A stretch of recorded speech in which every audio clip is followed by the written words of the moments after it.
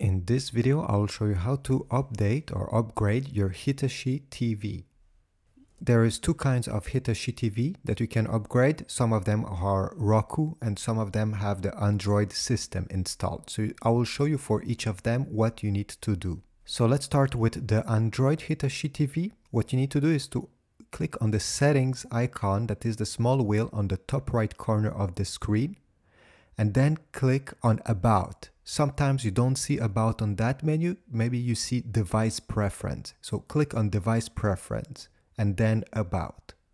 Finally, you should see System Software Update, and by clicking on this, you'll be able to search and install any updates that are pending for your Android Hitachi TV.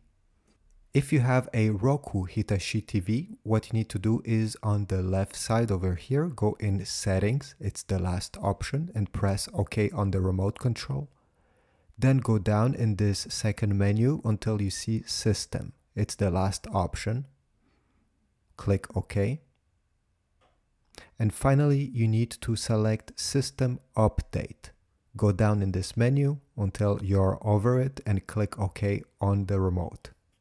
Finally, you can click on Check Now. It will search for an update, and if there is one, you'll be able to select Update Now on the next screen. It will take a few minutes and your TV will be fully updated afterwards. Now, if these tricks didn't fix your TV, what you can do is to simply unplug it from the wall socket, wait 5 minutes, and then plug it back. This technique solves many issues that you may have with your Hitachi TV. So thanks for watching. Please leave a like, a comment, also check the links in the description, and I will see you in the next video.